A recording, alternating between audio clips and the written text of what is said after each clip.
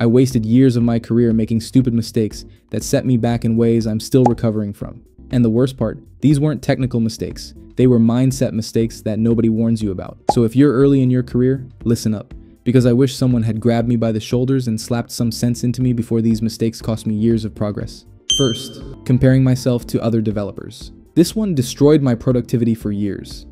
I'd see someone on LinkedIn building some AI-powered, blockchain-enabled, quantum computing masterpiece, and suddenly my to-do app felt like a participation trophy. I'd read about a developer my age, pulling in 300,000 at some startup I'd never heard of, and I'd spiral into an existential crisis at my desk.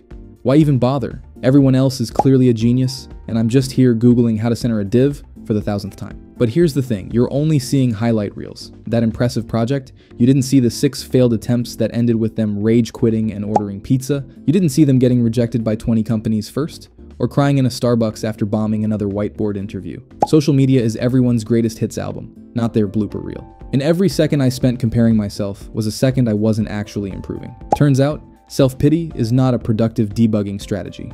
Next, writing clever code instead of readable code. Oh man, past me was insufferable. I used to think being a good programmer meant writing code that looked like I was trying to hack into the matrix. One-liners with nested ternaries that would make a Perl developer weep.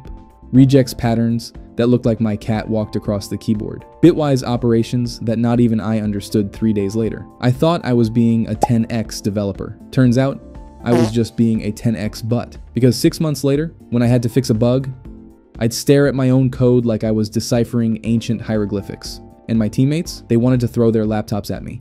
Every code review turned into me defending why my incomprehensible garbage was actually brilliant, if you just think about it. Pro tip: if your code needs a TED Talk to explain, you failed. Then there's chasing the next bubble. I have been that guy who changes tech stacks like most people change socks. Started with React, then Vue was the hot new thing, so I abandoned everything to learn that. Then everyone started shilling blockchain, so obviously I needed to learn Solidity, even though I had zero use for it. Then AI blew up, and I'm taking neural network courses at 2 a.m., like I'm going to become the next Jeffrey Hinton. I was a tech hipster, always chasing the newest, shiniest framework. The result? I became a professional tutorial watcher.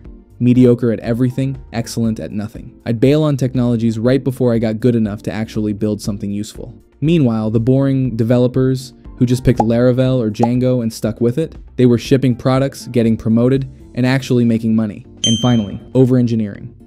This is the mistake that physically hurt my wallet. I'd start a simple project and immediately my brain would go into architect mode. What if this gets 1 million users? Better set up Kubernetes. What if we need real-time updates? What if someone uploads a 4K video? And then I'd spend 3 weeks building a distributed microservices architecture with load balancers, auto-scaling, and GPU-accelerated processing. The actual project? A basic image resizer for my portfolio. Something I could have built with Flask and PIL in literally 2 hours. And speaking of GPUs, most of them can't take workload or deploy AI models without wrestling with infrastructure. That's where the sponsor of this video, Modal, comes in. It's a serverless platform that lets you run compute-intensive Python code at scale. Training models, processing data, running batch jobs, without managing servers or complex deployments. With lightning-fast cold starts and automatic scaling, you can focus on building instead of babysitting infrastructure.